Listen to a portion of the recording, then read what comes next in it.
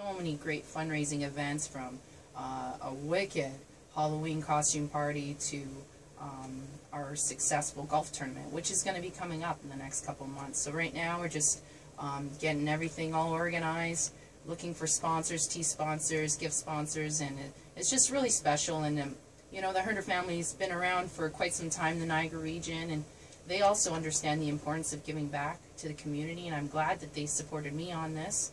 And sadly, since the start of the foundation, I lost a friend to breast cancer, so I created another rosé, and I called it Pink Version 2.0 Audrey's Blend, and we released that last Valentine's Day, and that's been, people have been really receptive to that, and I'm just really thankful that they gave me the chance to be able to make a wine in my friend's honor, and it helped me, you know, sort of heal, and along the way it's going to help a lot of people too by improving treatment in our region, which we need so badly.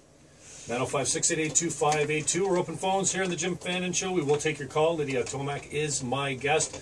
She is the winemaker, and she can pour a mean glass too. My glass is not empty. I think we've done this bottle. I have That's a your ride home, second glass. And it hits me hard too. Text us 61010, or you can call toll free on the Bell Mobility Network. That is pound 610. Get a couple texts here. Keep up with the good work. Thanks. You and whoa.